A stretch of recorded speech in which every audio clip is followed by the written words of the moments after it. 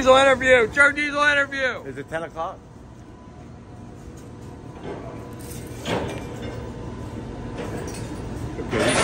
Give me an accurate guess.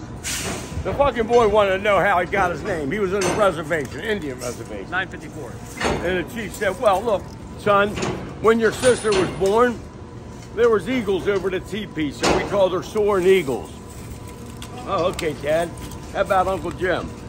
When Jim was born, he was on the riverbank and the stream was rising. We call him Rising Waters. And she said, well, why do you want to know, two dogs fucking? What did she say?